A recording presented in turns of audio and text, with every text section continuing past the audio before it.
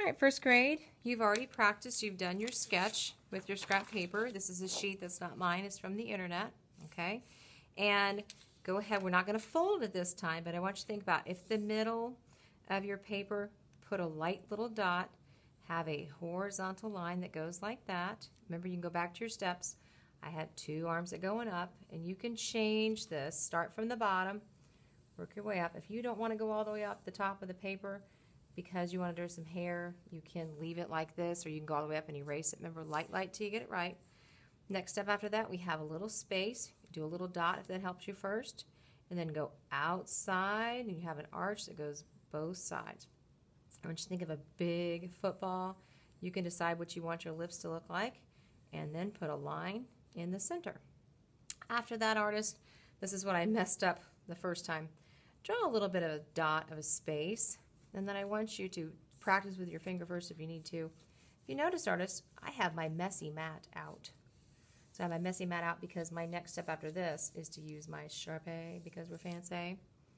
After this, find the middle of where your eyes are and the top. Remember, we have a rainbow that goes this direction and a rainbow underneath, making nice, big, giant, abstract eyes that have to do.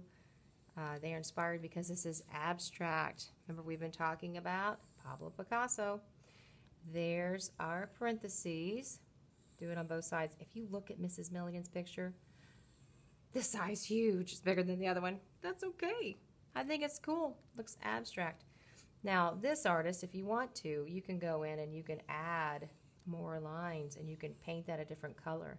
But remember, whatever you draw, maybe I'm going to have some fancy eyebrows. Maybe this is going to be my hair. Whatever you draw with your pencil, you outline, meaning you take a line, you take a marker, and make it darker. Maybe you want to add, let me finish, put my shoulders in here. Maybe you want to add your clothes. Maybe you want to have like a zigzag line that's going to come over here. And then I would paint this one section a different color, this different color. Maybe you have it a mirror, reflection. Let's see. Oh, put some other stuff here. Put some buttons. But I want the whole thing to be filled in with color, baby, color. And we are going to be painting. So the next step, artist, take out your Sharpie. Oh, please don't forget your name. Write your name with your Sharpie. I'm going to write mine going up the side of that. Put your teacher's code. No name, no fame. Teacher's code can be on the back, but please do write your first name. And I'm going to take a marker, make it darker. I'm going right on top of that line, artist. Do the whole thing, and then you're going to get Elvis and erase. Artist, do you see my mess? I'm going to keep it on my mat. I'm going to tap it. I'm going to wipe it very carefully. Then I'm going to make sure that I take this mat and I throw all these little pieces away.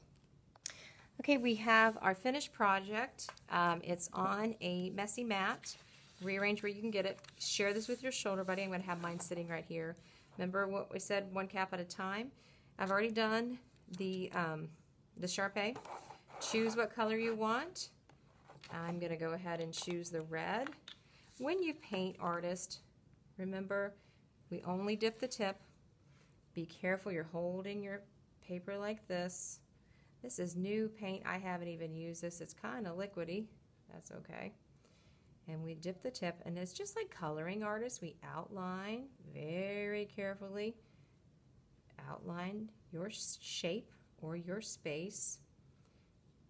And then after we have it outlined, I'm pulling it towards me.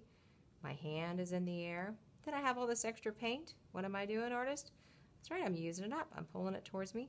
Before I want to switch to another color, I have to clean my brush. But I want to use more of this color. So, decide what you want. Outline it first. Pull the brush towards you. Always have it on the messy mat. And then it goes on the drying rack. And remember, artist, bottoms up, buttercup. Okay, and then I think I'm going to do this, also the same color. Ooh, these are going to be really cool. Just get a little bit of paint, moving it around. You don't have to paint the whole thing. Oh, I got outside the line a little bit. That's all right. You can leave some white spaces if you want. And then I have to be careful that my arm, see how my arm is up in the air? So that I'm not dipping through the paint. And let me see what else I want with this color. Oh, I want my cheeks with this color. And we always stop at the first timer when we paint. And we have to, when I say brushes up, what do? We finish with the paint that's on our brush. And then we have to stop, swirl in a number 8, swirl in a number 8. Check the side, make sure it's nice and clean.